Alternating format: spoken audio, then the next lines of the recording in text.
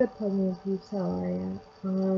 I thought I would just jump on here real quick and just, I guess, give you a little information on me.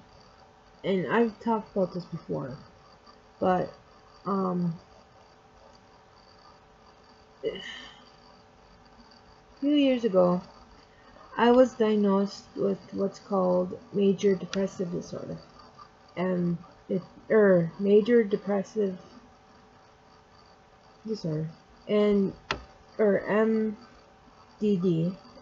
and basically what it is, according to this article, major depressive disorder is characterized by an overwhelming feeling of sadness, isolation, despair that lasts 2 weeks or longer at a time. Depression isn't just an occasional feeling of being sad or lonely, like most people experience from time to time. Instead of a person, just feeling down, just kind of meh.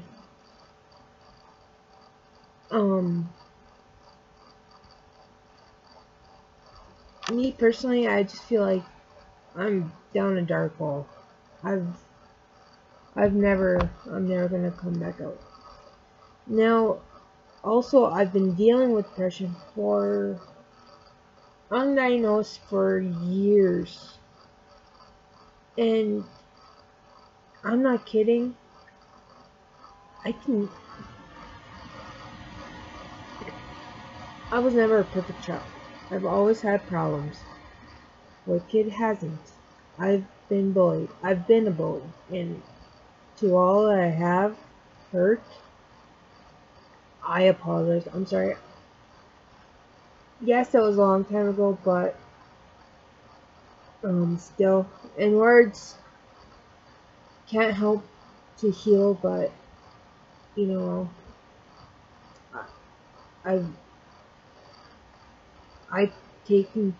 I take full responsibility for every action I do and have done. And one of my actions was to hurt people, both maybe verbally, physically,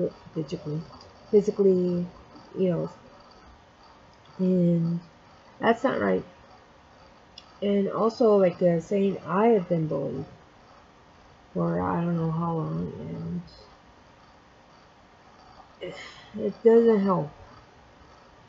And on top of my major depressive disorder, I have anxiety/panic attacks, which I've had for years, but I didn't know what they were until some years ago. I started having attacks, like my heart was about ready to beat on my chest. I'm sweating, I'm freaking out. I don't know what's going on. So I had to go to the ER, and doctor's like, yeah, you're having a panic attack. So, yeah. And first, on top of panic attack, on top of panic attacks, anxiety, and depression, I have migraines. Then, on top of the migraines, I suffered concussion. At the time, it was known. I was told I didn't have a concussion. Nope. Sure as shit. Pardon my French. I want to say it was the day after, or day before. I think it was the day after, a couple days after. I can't remember. I had to go back to the walk-in clinic or ER and tell them what was going on. I'm like, this isn't a normal migraine. I can't stand it. And the doctor like, yeah, you've had a concussion. I'm like, no kidding. My ex knew that. My mom knew that. My dad, he was a paramedic at the time, and he's been through, obviously,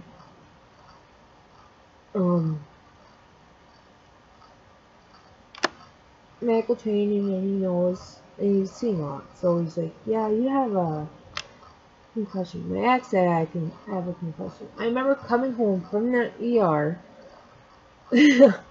hobbling. Now I mean hobbling to get to that bathroom so I could get sick. And then I passed out. So I passed out. I went to the couch and they said I was not acting right. My pupils were huge. We'll just put that way, huge. And I didn't have a concussion. Nope. Oh, this is terrible. So anyway,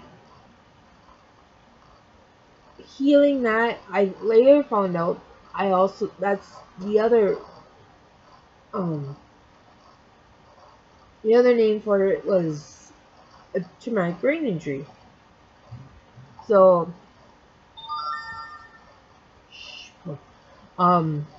I have trouble. I've always had that memory, but this just makes it worse, and I get mad and I cry. Like I was trying to do arts and crafts with my upstairs neighbor's little girl who I used to watch.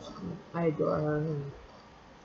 And, I think it was either trying to make a heart or a Christmas tree, and I was just getting so mad because I couldn't remember. It was a simple thing that I could not remember to do. You know, I'm gonna throw it out there. I was pissed, and then I was getting pissed, and I was getting upset. Yeah, so, but luckily, I seen the doctor, and I told him this was before I had my brain injury. Okay, sorry. I told him what was going on, and he's like, okay, this is something we can deal with. Here's some medication to help you. And I've been on medication ever since. Paxil? No. Starts with P, I can't remember. I think it was Paxil. Ooh, that was bad. On top of that, because of that, I don't think it was Paxil though. Anyway, it started with the P, so forgive me. It did not work for me. I had what's called serotonin syndrome. Rock on. And the doctor I was seeing at the time, nope. Me and my ex were in there. He's like, I called her and let her know what's going on. I called her office. Then I went in there. I'm like, with my ex guy, who basically knew me. You know, was like, I'm going to divorce her. She's out of her effing mind. You know, this is not right. This is not her. Doctor's like, okay, whatever. So we'll put you on this, and then, yeah. I think it was either before or after. Yeah, it was after. So from then on, I have been on a regimen of medications, and with the regimen of medications I take, it helps me kind of level out and somewhat control. But yet, I also see a therapist for talk therapy who also helps me and gives me the steps to deal with this stuff and just be like, okay. So that, and another reason, that's why I have please hand me info. And that's a lot of the reasons why I've always had dogs too, but I wanted a pet. So the place where I lived at the time only allowed pets if I'm so sorry. If you had a recommendation from a doctor, and it had to be a certain reason, this and that. So I went through my therapist, and she gave me a note. She wrote a letter to my department managers, and they had to go through the steps, and I was approved. And when I was looking for a dog, I met, well, after a while, I met my current boyfriend, and I got Max, and after a while, I got Bugsy, and then after a while, I got Elias, and after a while, I got Fuel, and then now we have Fiddler. So, having said that, I have so many issues, but then again, who doesn't? I'm not ashamed. I'm 35, and I've tried to work my entire life. Well, not my entire life, but, aside from the babysitting jobs, legally, I think I started working from either junior or senior year of high school up until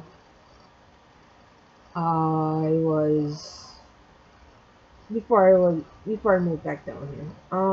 So yeah. And all of freakouts I would have were attacks, they were anxiety attacks, and I didn't know what they were. So, I'm on Social Security disability.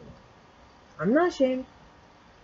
This is just something to help me pay my bills, receive my medications, and yeah, I'm not lazy. Well, I am lazy, but it's not that if I don't have a chance to work, I won't.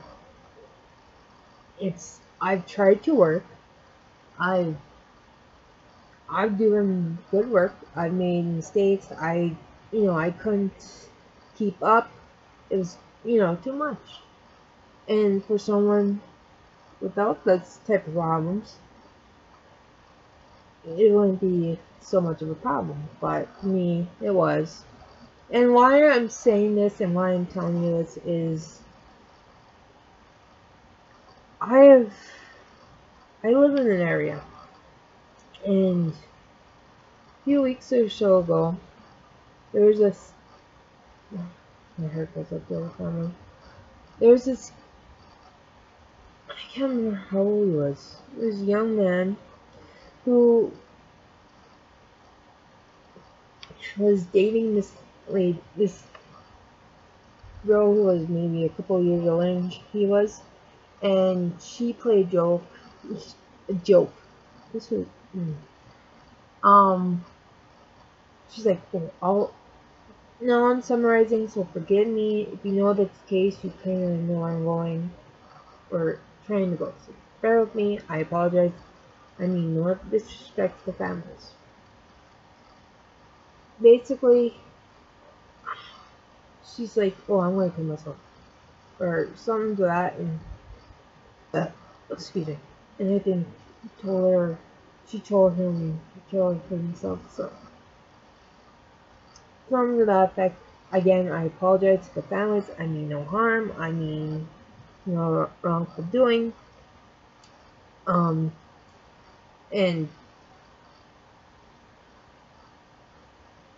this girl thought it was funny to do this. She thought it was a joke. No.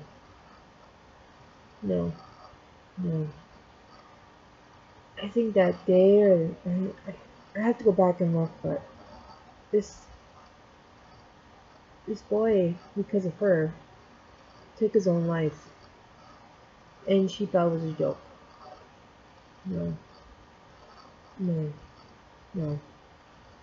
So right now she's in. Well, I'm not. Our family is heartbroken. Lost mother, father, lost her son, a brother, or sister, or lost a brother. Grandparents, lost grandkid, cousins, lost your you know what I mean? And that's not right. I know. And then I was just watching something on Facebook, and this mother was telling us her two sons, and her oldest son was in sports. He's all, pretty much got along. Good kids. And her youngest was just as old. And she went on to say that he was being picked on. Her youngest son was, had an older soul for his age, and like other things that some kids didn't like. And well, this poor kid would get bullied every day of his life. She said that it was so bad he was having trash thrown at him. He was being jumped behind walking to the bus, and one of the kids that jumped him and beat him up texted him the night before or something, said, "I'm gonna kick your ass." And this young boy, it's like, why? I know you don't like me, so I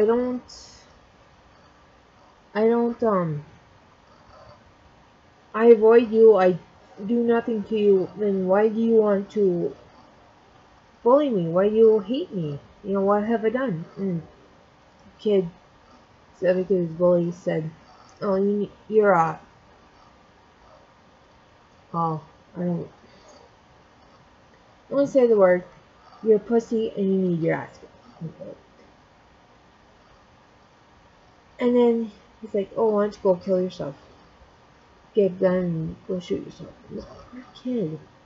It's like, okay, I'll get one of my guns and I'll go kill myself. And the bully's like, put up or shut up.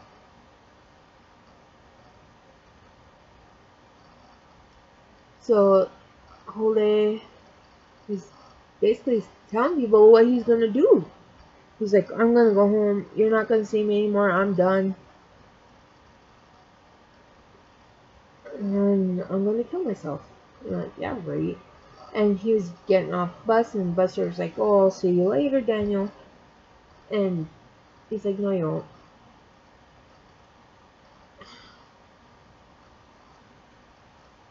So he went home, called a hunting friend of his, and he was wanting to know what was going on. And his hunting friend was on the phone, and he was trying to get his sister's attention, like, "Hey, something's going on.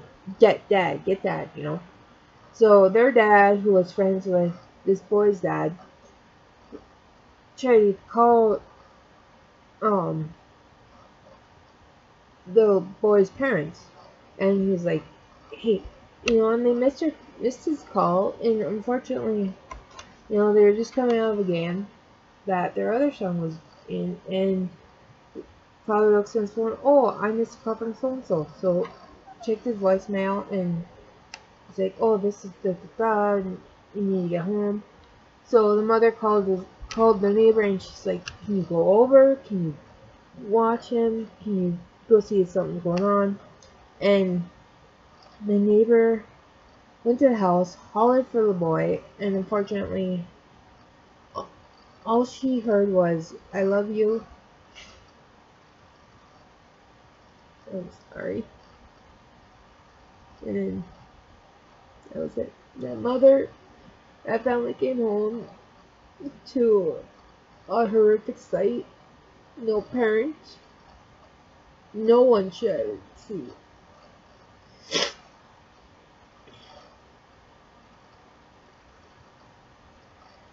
The mother went on to say she was just begging the paramedics, the EMTs, to find a pulse. Keep, unfortunately, no.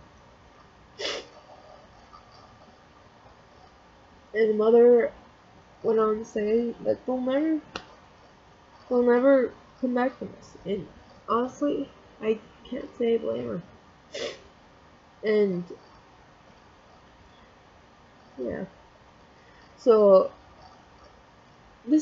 that's the reason I'm telling you that. And there was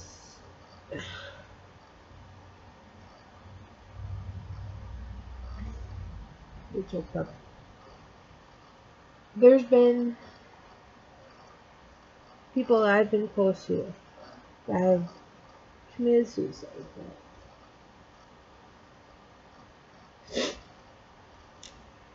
I wish They were so here. You know, was I really, really close to them? No. But was I close? Not as close as I should have been. And unfortunately, suicide,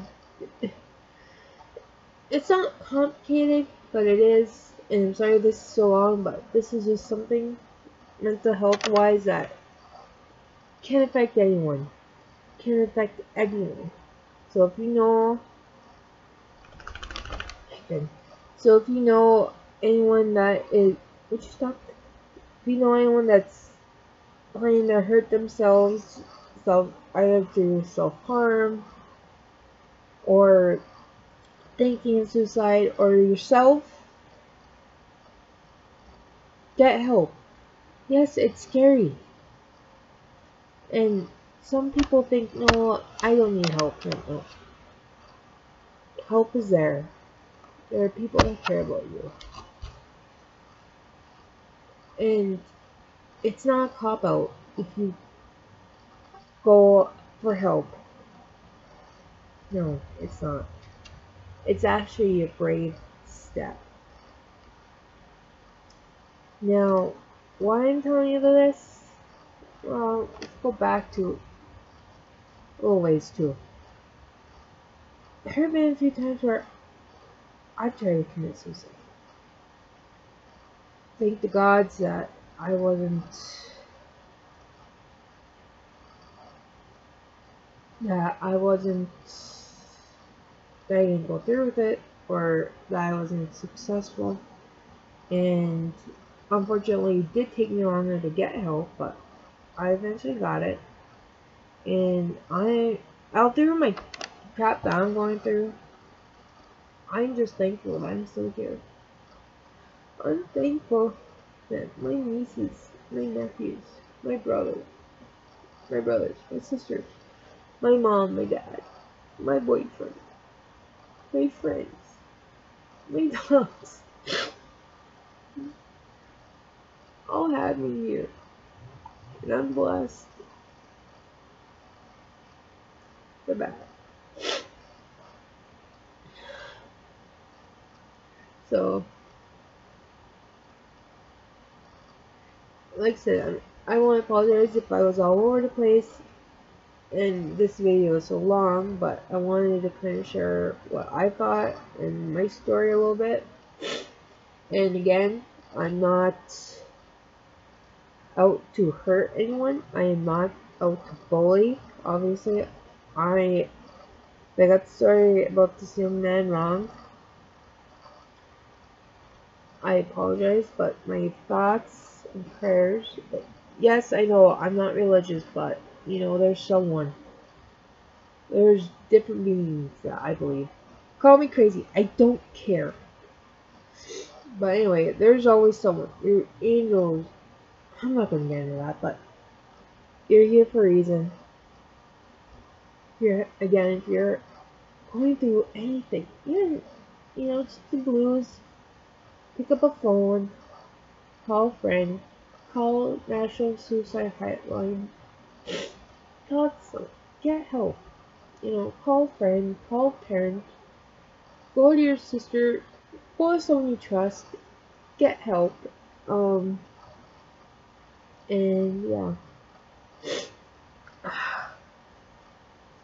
But anyway, thanks for hanging out with me in this incredibly long video. And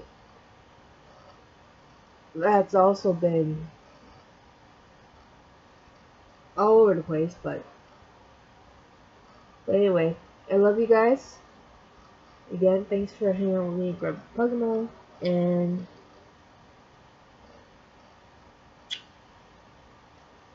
okay. Bye.